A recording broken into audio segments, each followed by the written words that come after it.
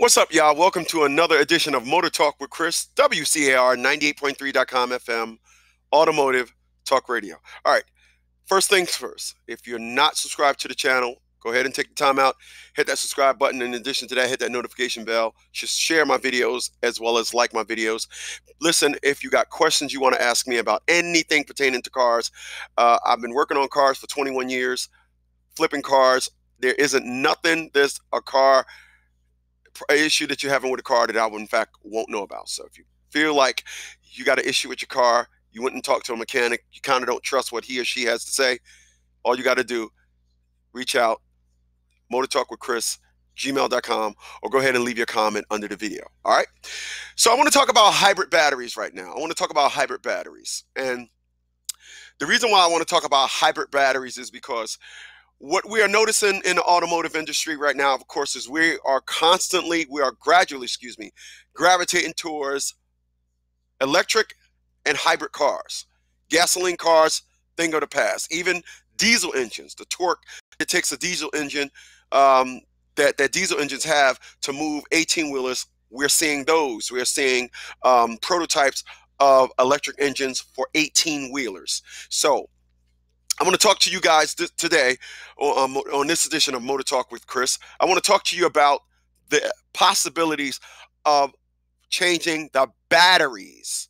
The batteries. A big issue with electric cars, the big issue with hybrid cars is people just don't trust the batteries. I own a Toyota Prius. I've changed the battery. I changed the battery at 240,000 miles. I brought the car, I had 170. I don't know when the battery would change or if it had been changed prior to that. It's been known that batteries normally go bad about 100,000 miles. Honestly, I don't believe this. If in fact the battery does go at 100,000 miles, I believe that before it gets around there, I believe that you should take it to someone that deals with hybrid batteries, have them change the computer chip inside that battery. I believe that the dealership has a chip in the battery that causes it to go about 100,000 miles. Because listen, if you live in Florida, batteries act different. If you live in let's say the northern part of the Northeast United States where it gets cold, batteries act different. There is no magical situation that once a car hit 100,000 miles, it's going to make the battery go bad. I don't believe that. So what you got to understand about hybrid car batteries, hybrid batteries, they do have chips. You can change the chip in the battery. You can call a company that sells batteries and say, hey, listen, think you could change the chip in the battery so it don't go? I believe that. All right. But nonetheless, there are different types of car batteries when it comes to replacing hybrid or electric car batteries. A car such as a Tesla is a different animal than, let's say, a Toyota Prius. In a Toyota Prius, the battery is behind the seat. You can take the seat out, change the battery, which is the length of the seat. Not that real difficult to change. However, that's a big difference. It's a big difference when you have a Tesla with electric batteries. In a Tesla, the whole bed of the car are batteries. So that's a different animal to change. So let's just say you out looking for an all electric car such as a Nissan Leaf or Tesla, which is currently on the market now, or you're trying to buy something which is a hybrid, which is a Ford Fusion, which is a Kia Optima hybrid, or a Toyota Prius. Okay, so when you out looking for a hybrid battery, hybrid batteries are not going to cost nowhere near as much as an all electric battery. Okay, so I had my battery changed in my Toyota Prius. It cost me $1,600 and some change, $1,700. I'm sorry, it cost me $1,500 and some change, $1,600. Okay, I did get a 5-year warranty with that.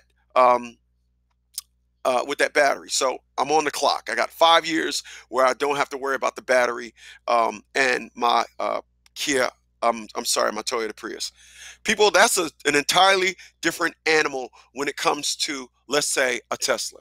So I just told you that I paid $1,600 for the battery in my 2007 Toyota Prius. So I'm going to right quick look at some prices on how much would it be for a Tesla? So I'm looking at the Tesla right now. I'm looking at the Tesla Model S. And of course, as I stated, this battery is the entire bed of the car. It says alongside the updated of the Alpha Tesla and 7-seat sedan, outfitted the Model S and rollout plans for 2012 that they expected would pay 160, 230, 300-mile range. Okay, the price. Okay, so wow. They're saying in this, the battery for, I'm on greencarreports.com. And let's see if we get the price for the battery for a Tesla Model S.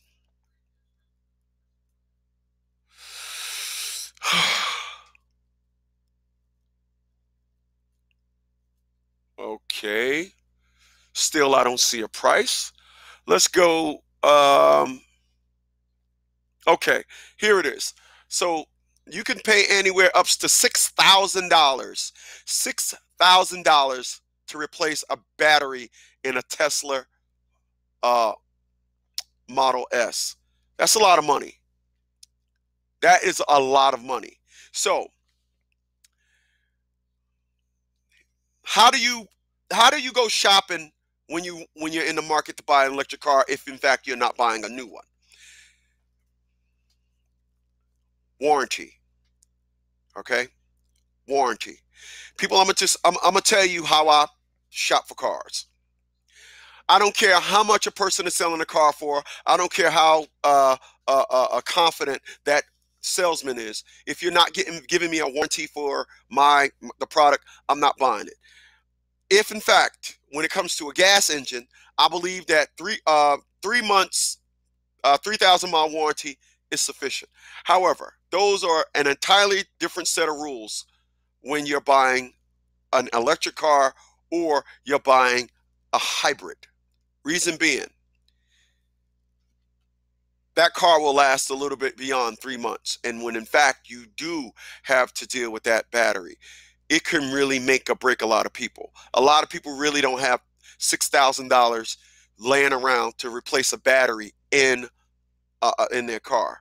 So trying to get one with a warranty, if you go back to a Tesla dealer that may have a used models, and any of their models used, and you can go ahead and get a warranty, a dealership warranty that covers the battery.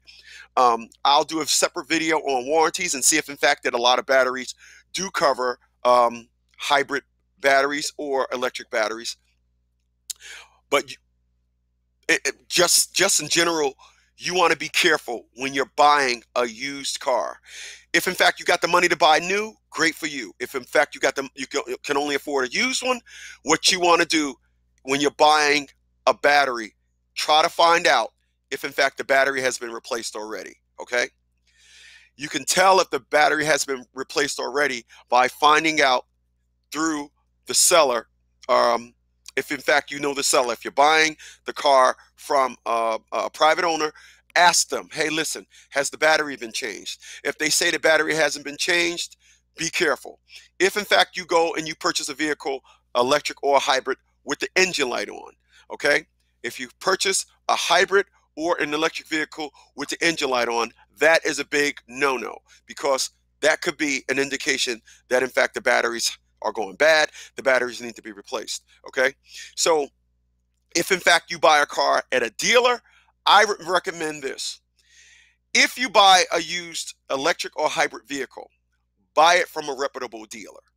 And the reason why you want to buy it from a reputable dealer is because when you buy from a reputable dealer, that dealer is going to back their product.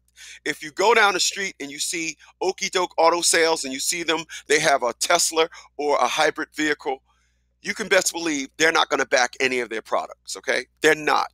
They're out to make a quick buck. They're not going to back the vehicle beyond the sale, okay? They're not going to do that.